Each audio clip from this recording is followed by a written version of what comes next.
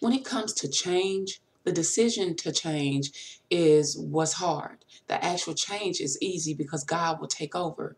I mean, and God knows your heart. It has to be sincere, but all you have to do is make the first step and He'll do the rest. I mean, it's natural to want to continue to live the life that you've always lived. I mean, you think you're in control, but in all actuality, your life is spiraling out of control. Things are always happening. It's always something. People are always irking you, but you think you're in control. But that's the way the devil wants you to think. The devil wants you to think that you have it all under control so that you can remain in the situation that you're in. But I'm telling y'all, there is a better way. I mean, God, when you're fed up, when you're tired, when you have nothing else to do, when you don't know what else to do, God is there with His hands stretched out, waiting to lift you to higher ground.